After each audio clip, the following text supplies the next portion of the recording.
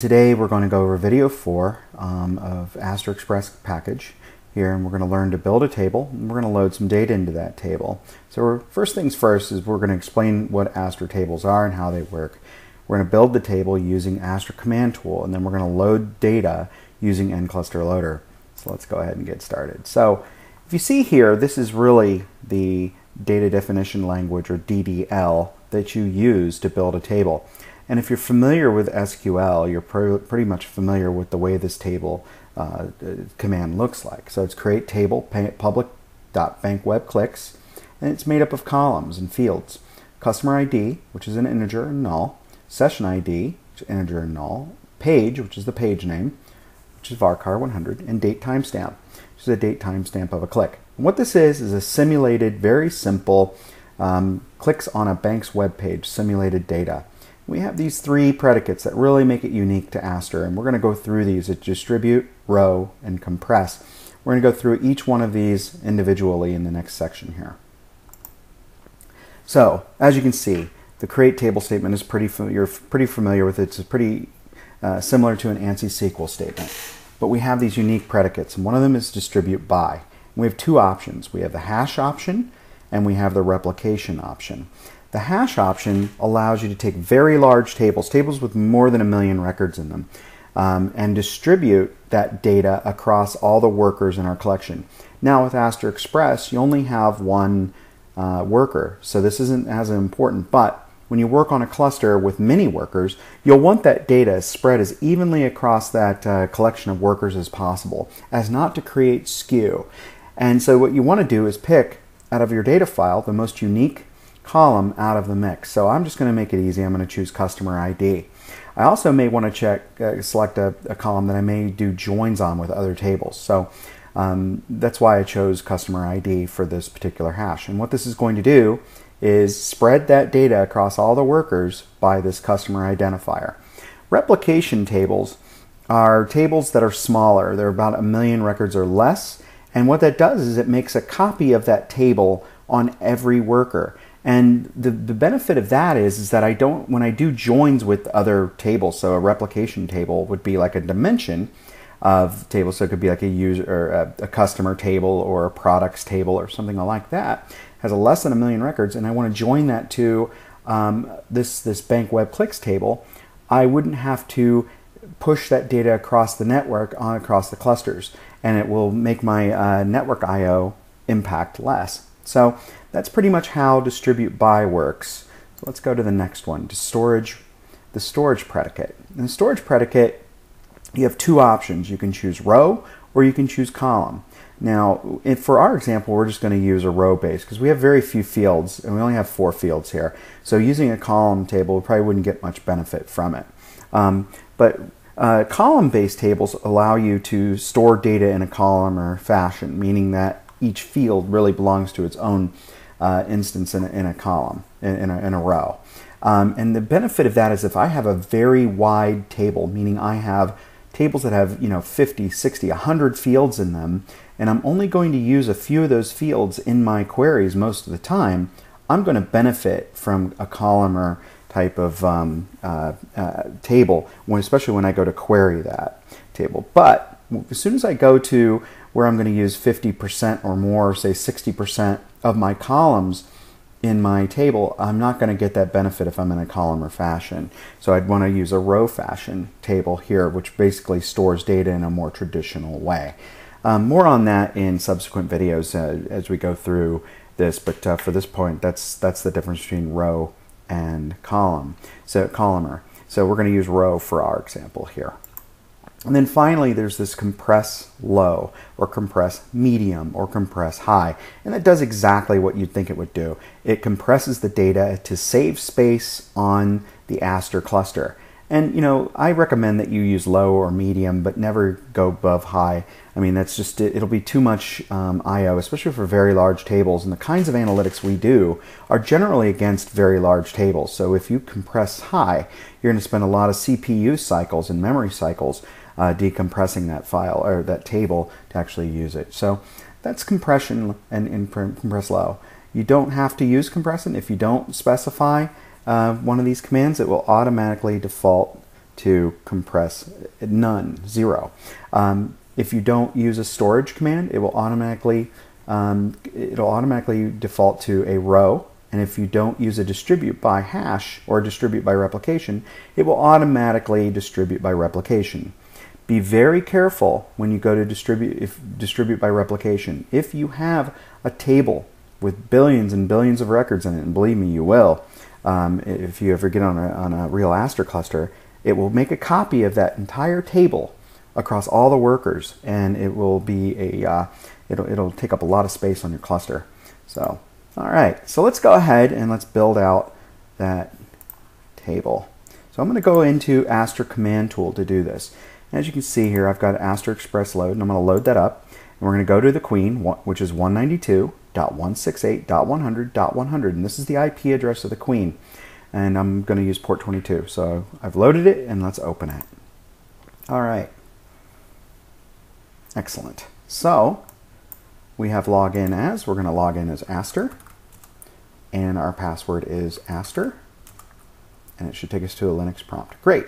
So now what we're going to do is we're going to log into Aster Command Tool.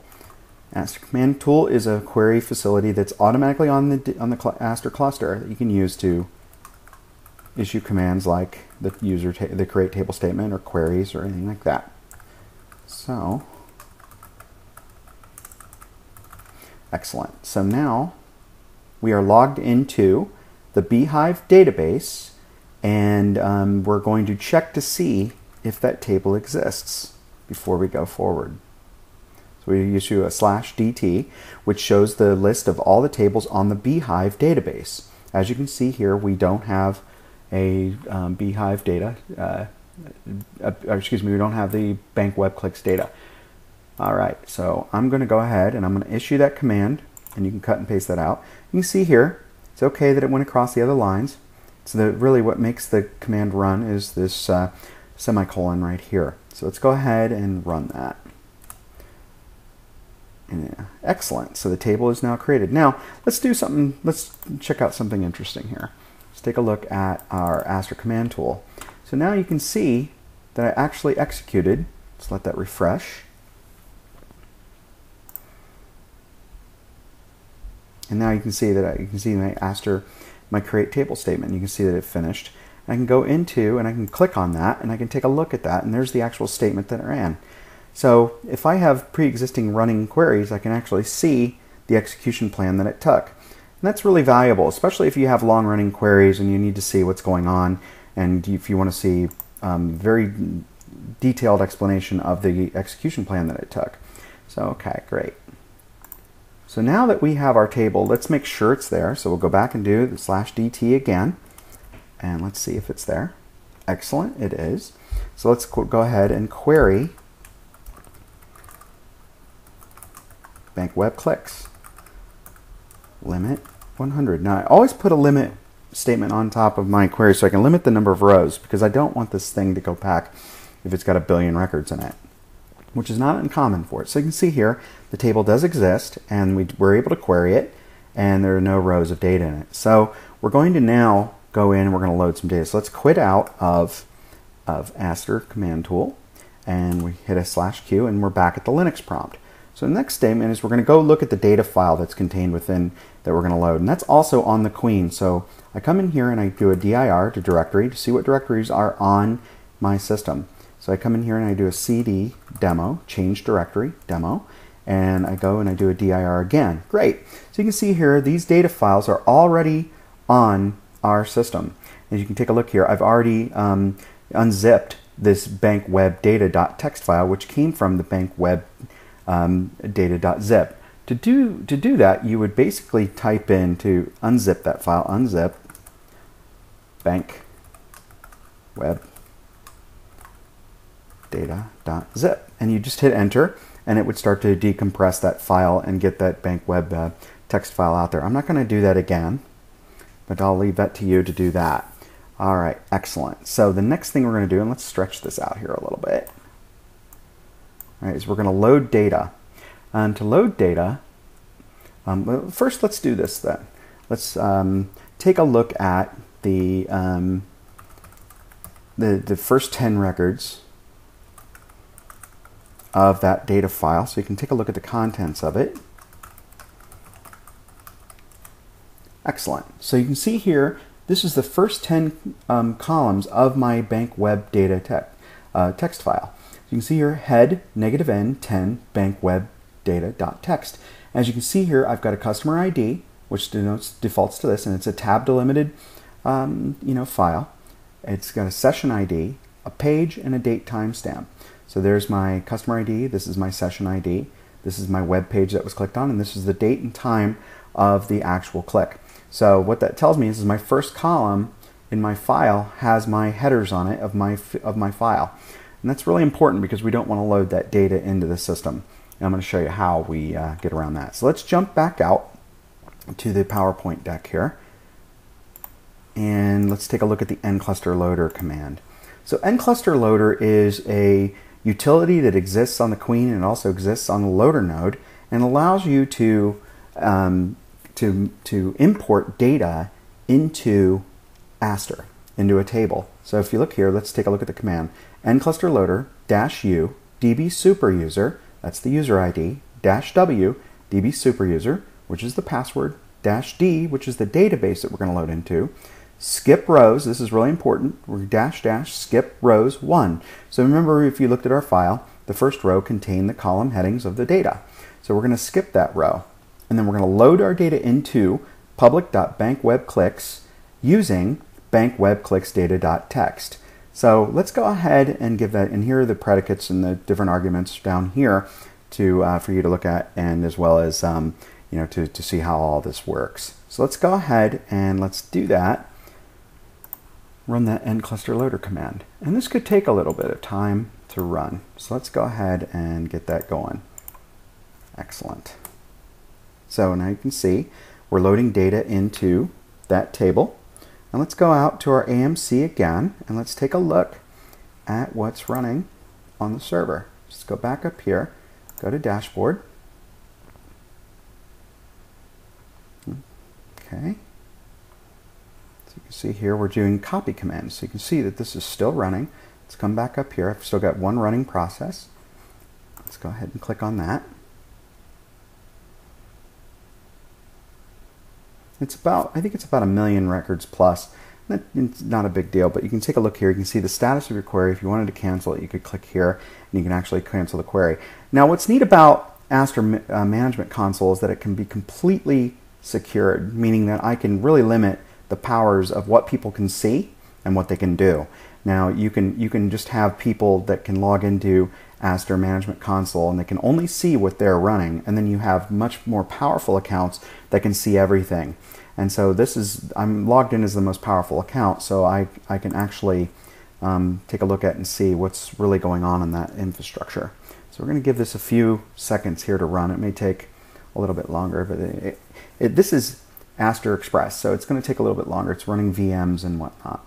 So that said, see, we're running about 1 minute 32 seconds. It should be finishing up here soon enough. And there's also neat things you can do with nclusterloader by, oh, it's done.